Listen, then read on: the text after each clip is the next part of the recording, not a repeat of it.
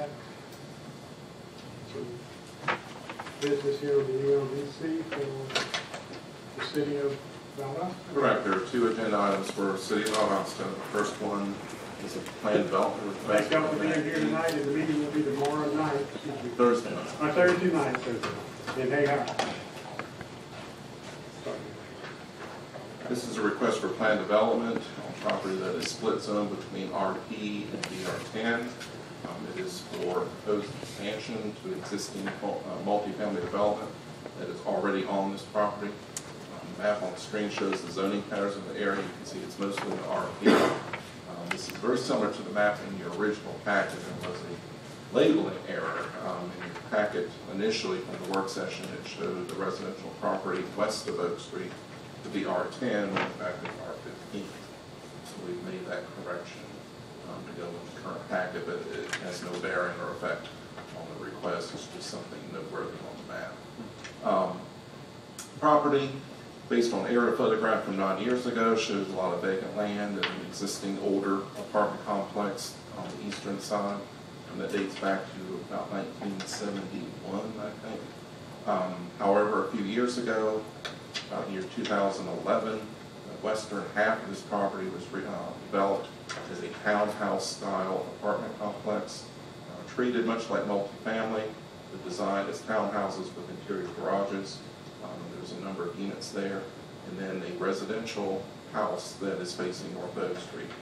The best place really to look is the site plan. It's in your packet. Phase 1 was the townhouse development, which is shown as brown on here, and then Phase 2 is the full renovation of the existing apartment complex on the east, and they would like to add another building there. We talked about this at length at your work session. I remember there was an allocation of density issue here. The property on the western half of Phase 1 was not built at maximum density, actually about half. And the property on the east side is actually slightly over the maximum allowable density of 18 units per acre.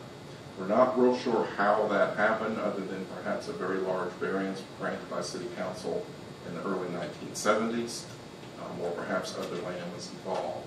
But when you add up all the properties together, there's still several dwelling units short of the maximum density. The buildings on the east side in Phase 2, one of the reasons they are over the density is because they are all one-bedroom units, and there's 28 dwellings over there, 27 of them are one bedroom. And there's physically plenty of more room to add another building. So what the applicant is wanting to do is simply maximize out the property based on a master plan in terms of 18 units per acre. If the lot lines did not already exist, and there was simply one entity that owned everything through here, it would not be necessary to go through this process. They can create that, which eventually they will, and in terms of timing, they would like to go ahead and get their master plan approved. And so plan development was the only course that would sort of speed up the process for them. So the proposal is simply to add a 10-unit building of apartments to the Phase 2 area. Along with that will come some amenities, including an outdoor pool, and indoor recreation, and so forth for the entire complex, and really tied together. If you've been by the property, you will notice that the Phase 2 area is already well underway in terms of renovation. The buildings have been gutted, they're adding new fronts, and completely modernizing them, getting them into the current decade. And we would like to, of course, continue with that, build a new building in the same style, tie this together as one complex, so it all looks like it was done at one time. Planning-wise, of course, you have the two different zoning districts. Here's a look at the buildings. This is Phase 2 under construction.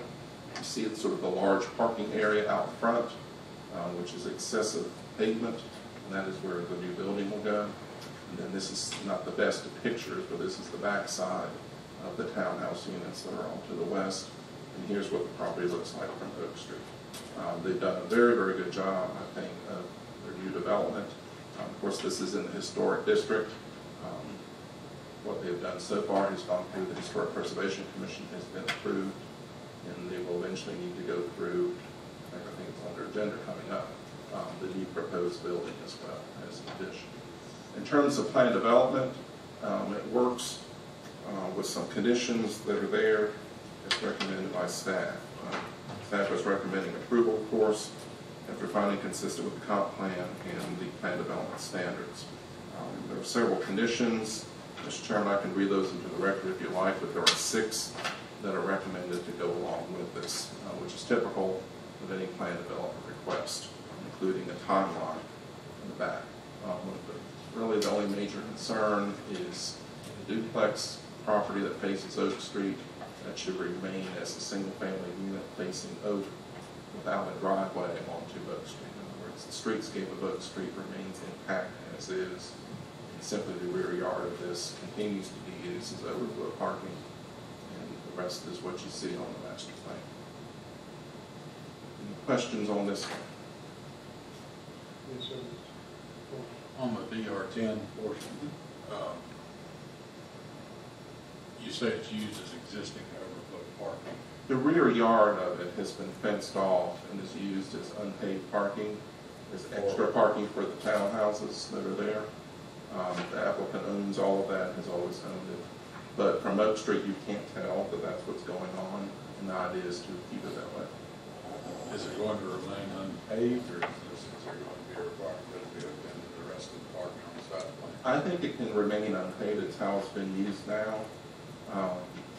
And if it's not used, then it doesn't add burden, as much burden, at least to their stormwater system.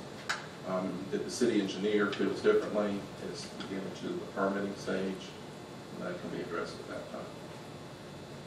But it's not required parking, so technically it's not required to be paved for this kind of use anyway. Have the 6 conditions been discussed with the applicant? Yes. We've had meetings, pre-app meetings with them. The one that we've not gone into detail, at least with me, is, let's see, is condition number 4. The development shall adhere to agreements with the city engineering department relating to management of stormwater entering the site from the north. It's right where the 2 phases meet is sort of a low spot. There is existing drainage pattern of drainage coming from the north, is the way I understand it. And it's ponding up there a little bit during heavy rains. It's something the engineering department is aware of, and they will address that engineering-wise as part of the plan review for this project. And to my knowledge, the engineering department has already discussed this with them. So as they prepare those plans, they take that into account. What had happened is when the townhouses were built, that rear part of the site was raised a little bit to allow the buildings, and it sort of blocked the drainage flow. And that became evident at the very first heavy rain that day. And so there's a way to, I think, route the water around and fix it. Any other questions for staff?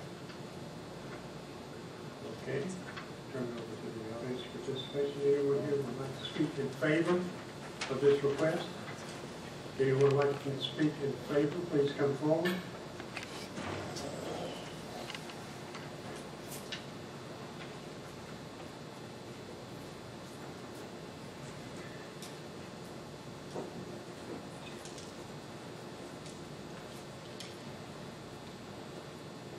My name is Jimmy Cone. My office is located at 1806 Plum Street.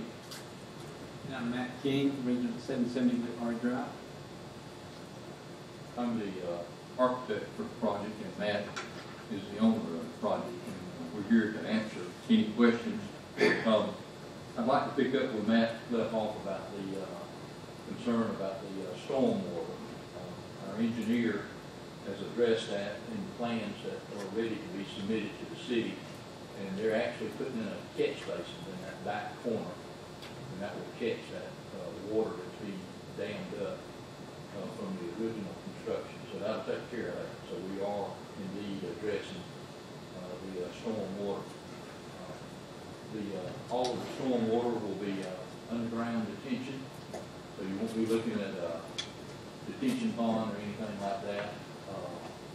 The appearance of the gigantic asphalt parking lot is going to be done away with quite a bit with the insertion of this 10-unit building, amenities building. As Matt said, the owner is already well under construction with the original 28 units. They're coming building and the amenities.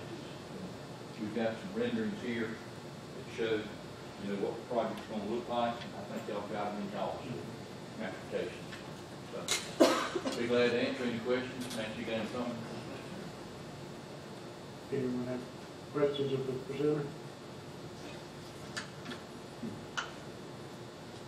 Thank you very much. Thank you.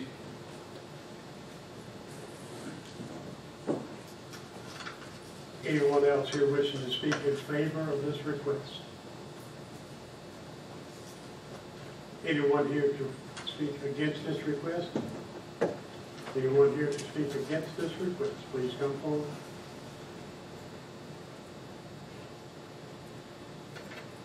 Okay, gentlemen, I'll turn it back over to the commission. Any questions? Staff? Okay, gentlemen, I see we can move on with the vote on this. If you're ready to do so?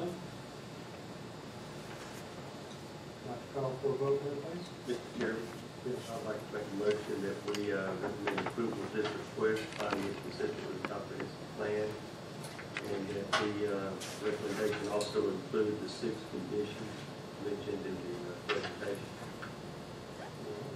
We have a motion. Do we have a second? Second. We have a second. Mr. Clinton. All in favor, please raise your right hand. Okay. Any opposed? Same sign. Thank y'all very much, gentlemen. Again, it's unanimous. Okay, thank you very much. All right, Matt.